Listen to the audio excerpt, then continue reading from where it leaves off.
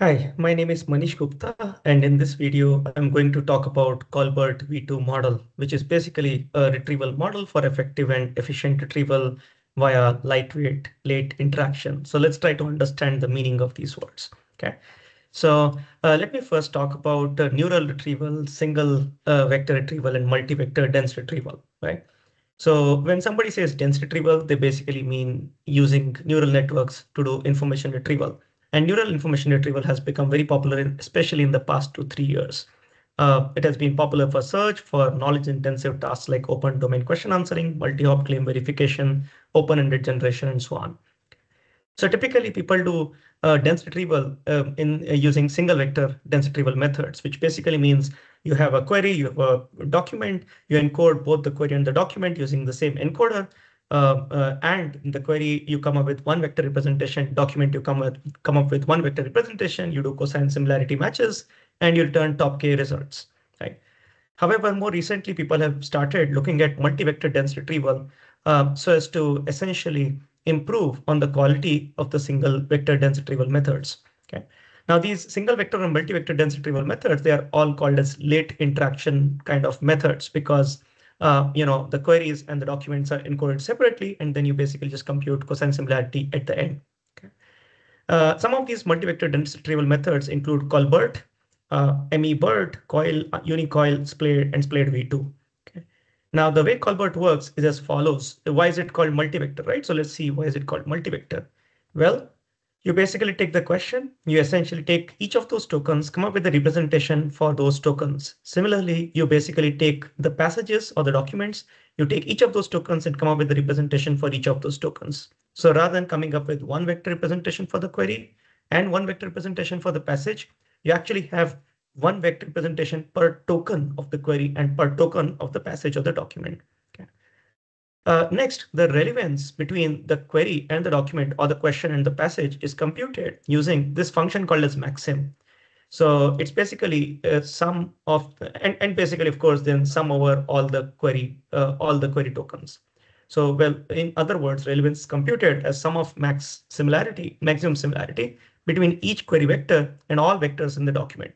So you take the query vector first one, right? You figure out the most similar query vector, most similar passage side or the document side vector.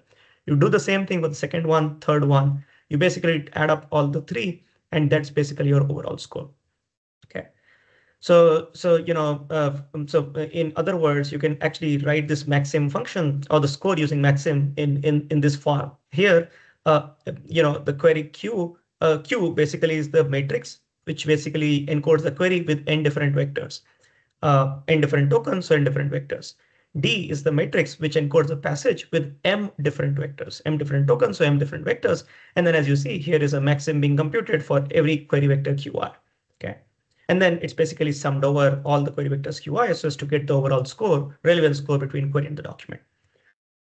Now, you see, these multi-vector dense retrieval methods are very popular. However, multi-vector dense retrieval methods have this problem of large scale footprint compared to single vector models. So in single vector models, when you build a document side index, you actually index only one vector for every document. However, in multi-vector methods, when you create the index, basically, you have to index one vector per token in those documents. So basically, if your documents have let's say 100 tokens, your index size sort of becomes like 100x, right? So how does ColBERTv2 solve this problem? So we'll basically talk about how does ColBERTv2 do the modeling and then indexing so as to basically compress, so as to create almost 10x smaller indexes compared to ColBERT. Okay. So let's talk about how is the modeling done. Now to model, ColBERT basically uses a BERT-based uncased encoder. So of course, for query side and passage side, you need an encoder. So ColBERTv2 uses BERT-based uncased 12-layer encoder. Okay, this encoder has been trained. So to train this encoder, you need labeled data. Well, in ColBERT, they basically used a query, positive document, and negative document from MS Marco dataset so as to train this model. Now, in ColBERTv2, also they basically start with ColBERT, in fact, and they essentially index training passages with ColBERTv2 compression. So we'll talk about what is this ColBERTv2 compression later, but they basically, at train time, they take all the training passages and from MS Marco, and they basically compute ColBERT embeddings, and they sort of store them in the index. Okay. And then the training for ColBERTv2 is basically done using distillation. So essentially distillation from a cross encoder setup. So cross encoder setup basically means, you do early interaction in the sense that in this cross encoder model, you basically feed the query and the documents at the input itself. So you merge at the input in the string form itself. Okay. So let's talk a little bit about how is this distillation performed. So for every training query, you basically retrieve top K passages from this ColBERT training passage index. So you have an index, you basically retrieve the top K passages. You feed each query passage pair into a 22 million parameter mini-LM cross encoder re-ranker. Okay. So you see, you basically use a 22 million parameter mini-LM cross encoder for re-ranking. Essentially, the way you do this re-ranking is based on the query, the positive document, and 64 other negative documents extracted from top 500 passages, top 500 relevant passages, returned by this returned by the ColBERT index. Okay.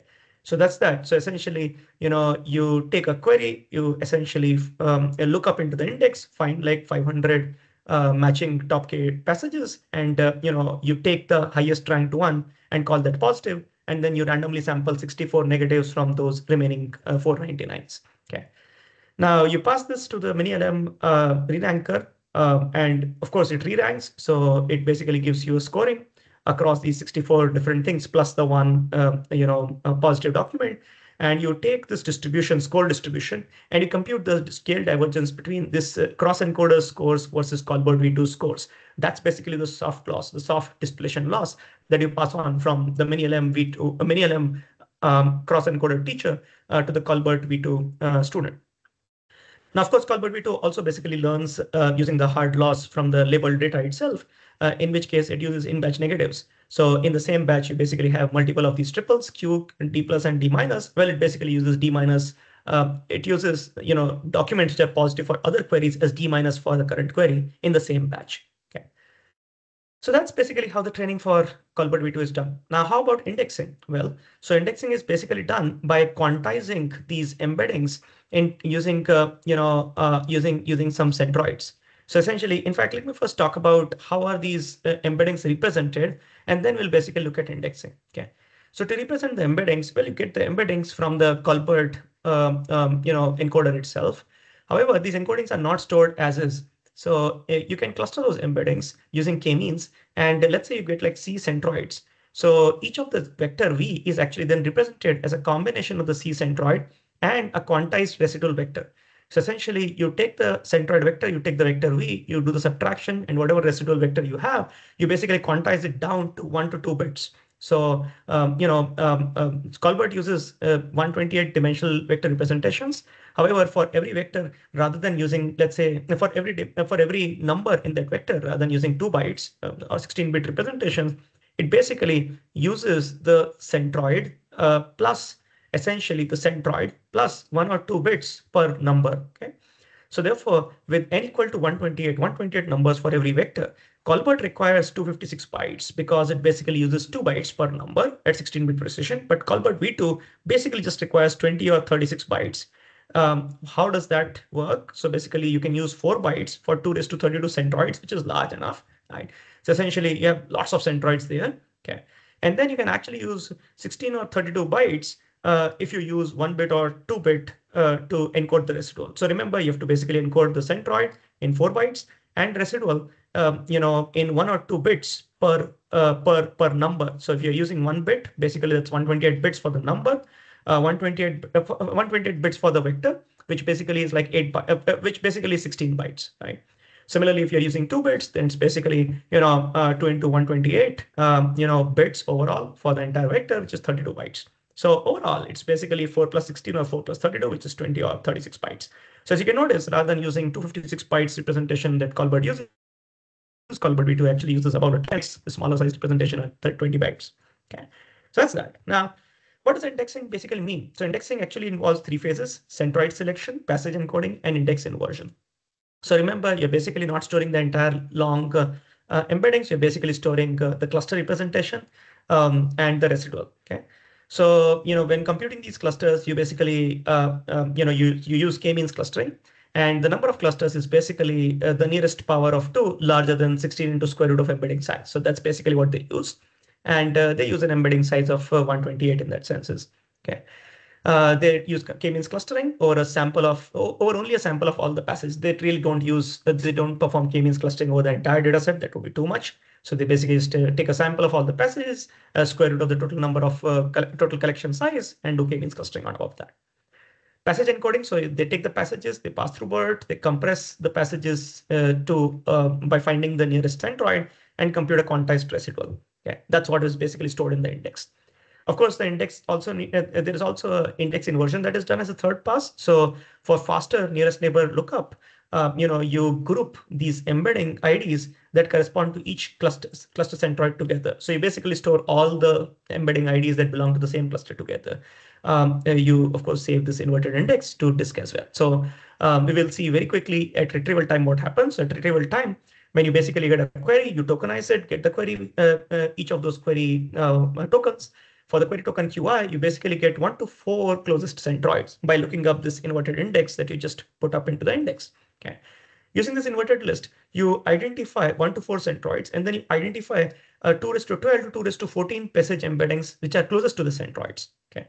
You decompress them by actually, of course, adding the residual vector also, and you compute their cosine similarity with every query vector. Okay. That basically gives you, so for each of those query vectors, you essentially have cosine similarity computed with some of the closest, passage token vectors. Now you compute the maxim per query vector. Of course, you cannot compute the accurate maxim because you don't really have the entire all of those document side tokens cosine similarity computed for them. So you compute approximate maxim per QI by grouping scores by the passage ID for each query vector. Okay, and then you max reduce scores corresponding to the same passage ID. Okay, so for the same passage ID, you sort of max reduce, you put them together, and you essentially add those maxim similarities all together. Okay, so these are basically lower bounds on the maxim per document for each query token, but then you sum these lower bounds across all those QIs so as to get the top scoring document candidates. Now, these top scoring candidates are basically, they go to the re-ranking phase where you load the complete set of embeddings for these passages. So all of those remaining tokens, which were basically not the closest ones to these QIs, but still have some similarity with these QIs, they're also loaded. And then you actually compute the full maxim values more accurately, sort the resultant passages by score, and you return the top key. That's how ranking works. So how does, ColBERTv2 perform? So as to evaluate performance of ColBERTv2, it was basically trained on MS Marco, and they also perform evaluation on the validation set of MS Marco. But they also do zero-shot evaluation on Beer dataset, and they actually contribute a new dataset called as Latte. And they therefore perform zero-shot evaluation on the Latte dataset as well. Okay.